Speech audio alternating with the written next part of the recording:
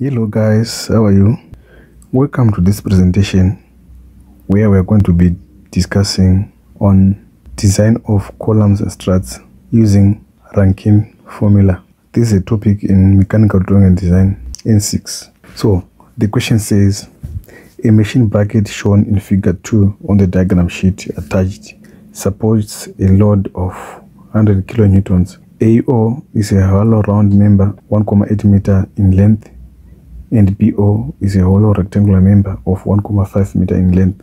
Both points O and B are hinged. Point A is fixed. Point A and B are 1,2 meters apart. The maximum stress, Rankine constant, and safety factor are 325 MPa, 1 over 7,500, and 5 respectively.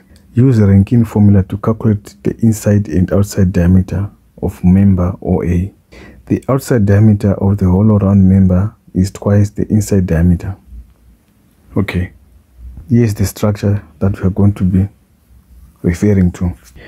The section of AO is a circular section. The outside diameter, this one, D, and the inside diameter, small letter d. We're given the information that the outside diameter is twice the inside diameter. So we've got this relationship: outside diameter d is equals to 2 times inside diameter d. Now we are going to use the Rankine formula to calculate the dimensions of member AO. The Rankine formula is FC is equals to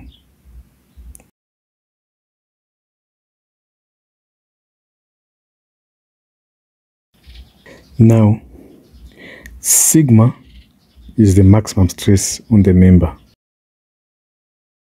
In our case, it's 325 megapascals. Right. Capital letter A is the cross-sectional area.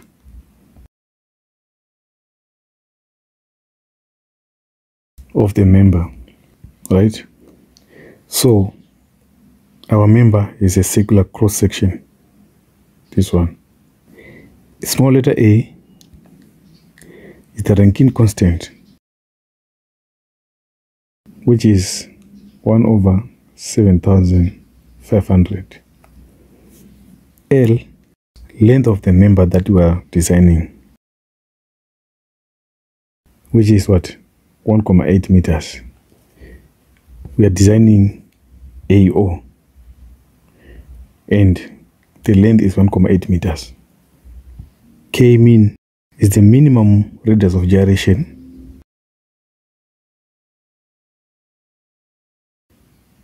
N is the value determined by the end fixation of the member. Now, in our case, our N, we are going to use this information. The value of N for a hinged, pinned, or rounded ends, these ones. Both ends are pinned or hinged. Our N is equals to 1. For a member where one end is fixed or built in and one end is hinged, N is equals to 2. For fixed or built in both ends, this one, fixed both ends, our N value is going to be 4. For one end free, one end, this one is free, this end is fixed or built in, our N is equals to 0,2. So now if you look at our question, we are told that one end is hinged, this end is hinged, this end is fixed. So our N value is equals to 2. So our N value is equals to 2 here. Then FC is the force along the axis of the member. We are saying FC is the force in this member along its axis, FC. Now, let us start by finding the value of FC. We are going to represent this structure by a force diagram. We have force of 100 kilonewtons. Then we've got a force in a member OA and force in the member OB, OA and OB. Now we want to find the force here in the member A. Let us name it FA, and this one we name it FB. To get the forces in the member AO and BO, we are going to use the conditions of equilibrium. Sum of horizontal forces is equal to 0. Sum of vertical forces is equal to 0. To do that, we must find the horizontal component and vertical component of FA and FB. So, the horizontal component of FA is this one, and the vertical component is this one. For FB, the horizontal component is this one, and vertical component is this one. We need to calculate the angle between FA and the horizontal theta, and the angle here, let's have alpha. The horizontal component is going to be FB cos alpha. Then the vertical component here is going to be FB sin alpha. For FA, the horizontal component is going to be FA cos theta and FA sin theta. For the values of theta and alpha, we are going to use the cosine rule. Now we can see that if we use this angle theta is equal to this one because they are alternating angles, and also this angle alpha is going to be equal to alpha since they are also set angles, alternating angles. So now let us use this triangle to find the values of theta and alpha.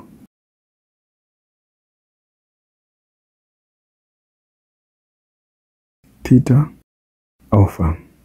This is a triangle with 3 sides, and we are going to use the cosine rule to get this angle theta and this angle alpha, so that we get the value of this theta and this alpha. The cosine rule says a squared is equal to b squared plus c squared minus 2bc cos theta. To calculate theta here, we are going to have 1,5 squared is equals to 1,8 squared plus 1,2 squared minus 2.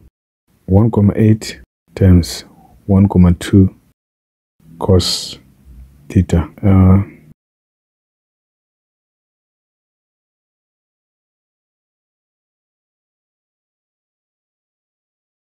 For angle alpha, we are going to say 1,8 squared is equals to cos alpha. Cos alpha is equals to 1,5 squared plus 1,2 squared minus 1,8 squared all over 2 1,5 times 1,2. Alpha is equals to 82,82 degrees. Now we have something like this.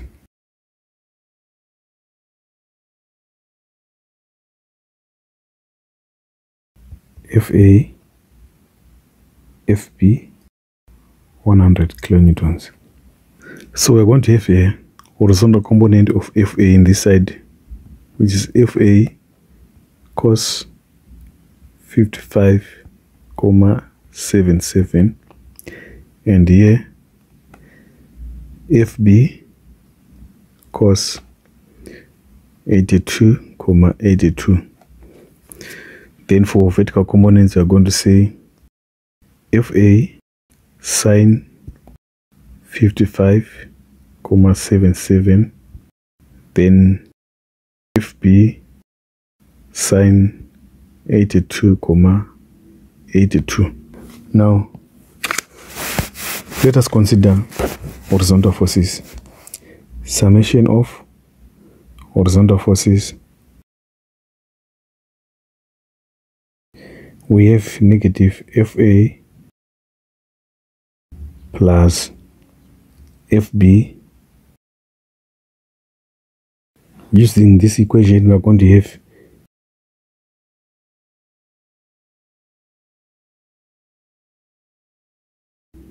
FA, right? For vertical forces, all the vertical forces are going downwards. So we are going to represent the downwards direction with a negative sign. We are going to have negative 100 kilonewtons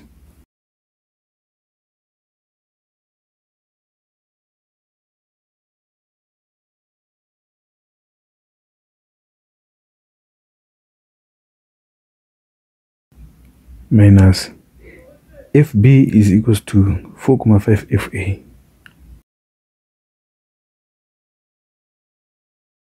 Simplifying these equations, we are going to get our FA. This negative, if you can check on our diagram, we are saying we choose that FA is moving in this direction. But now, since we got a negative answer, it means our direction for FA is in this direction, not this direction. And also, FB is going to be in the reverse direction. Now we've got the magnitude of FA, which is equals to 18,89 kilonewtons. Right. This is the value that we're going to use on our Rankine formula on FC here. Let us find the value of A and the radius of gyration. We have a circular section. The area of this section is equals to, and we are given that this D is equals to 2 times the inner diameter. So we're going to say 2D squared minus D squared, which gives us 3 pi over 4 D squared. For the radius of gyration, we know that radius of gyration K is equals to, right, where I, for a hollow circular section, we are going to say it's pi over 64, which is equals to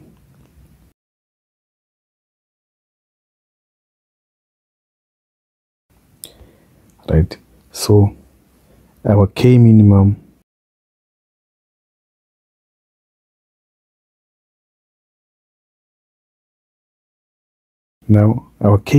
is going to be,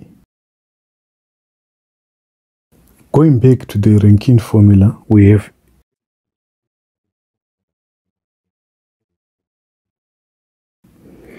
our value for FC is 18,89 times 10 to the power 3 equals to, our stress is 325 mega.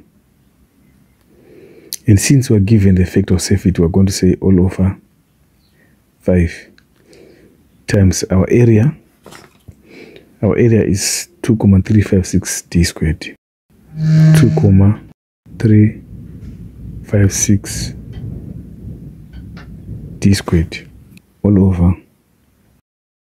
Our A is 1 over 7,500. And our N is 2.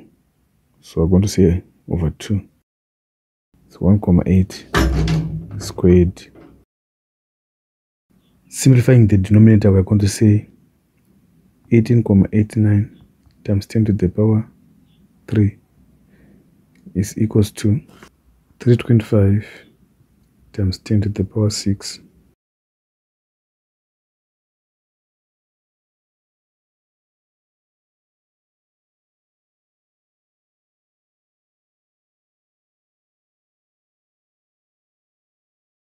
We are going to have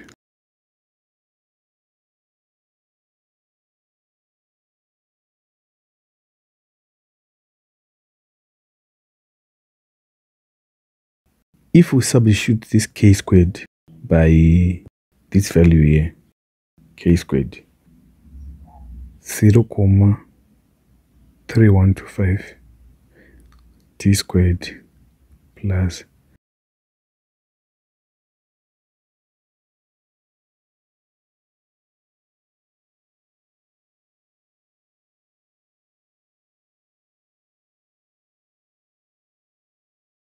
rearranging this one,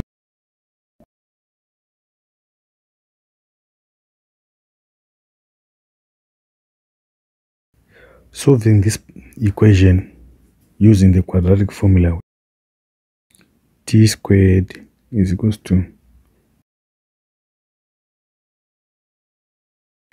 where our b is this one, our a is this one, our c is this one. So the value of d squared is going to be 0.00036. Then the value of t is going to be equal to square root of